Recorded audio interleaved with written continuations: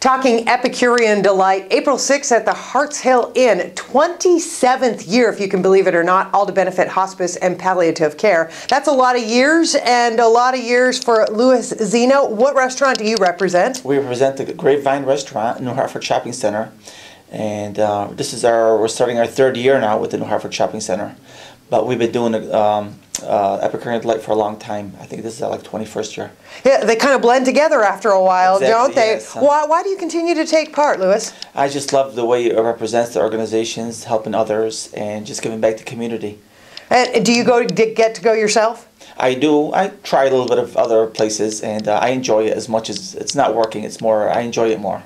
And get to interact with all the people throughout the day. You do. So, do you? Is this what you're bringing to Epicurean Delight, Harts Hill Inn? Probably maybe that, or maybe something else. So, what have you brought for us today? We brought some shaved lamb. Okay, that's here. Yeah, and the chicken right in the center. I see that. Chicken, and we brought some little beans. We roasted some beans, and we also have a bed of rice on the bottom of it.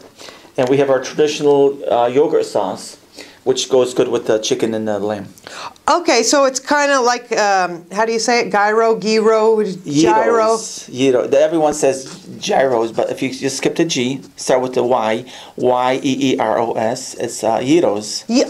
Now I finally know how to say it properly. That's right. Thank you. I can't wait to dig in. Thanks for taking part once again. No problem. It's a pleasure.